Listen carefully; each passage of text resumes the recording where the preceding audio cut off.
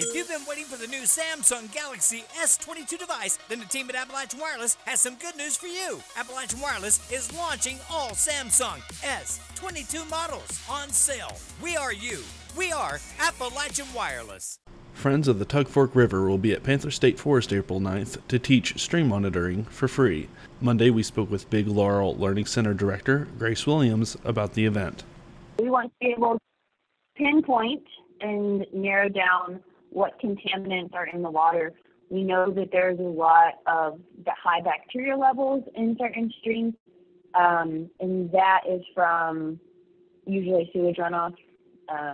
So whether that's testing for fecal coliform or testing for E. coli, those are both going to show you where you have sewage problems, whether that's a break in the septic system or a failing sewage line.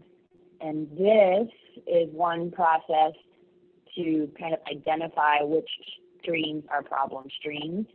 And then once you have the data and the facts, you can help get funding and support and action to repair those. Ultimately, the goal is to make the Tug Fork River a cleaner place for residents and recreation. Williamson adds that she hopes residents get engaged. Our hope is that it's local residents that are really interested in learning more and getting engaged or already engaged in, environmental, looking out for the river and looking out for our home. But the other hope is that you can learn more and spread the word. So if people want to come, it's at the Panther State Forest, April 9th, noon to 5 p.m. It would be best to let one of us know so that we can have materials, for enough volunteers to make sure we're prepared. But then the hope is that throughout this year, once you come to the training, you're certified in Kentucky and in West Virginia as a stream monitor.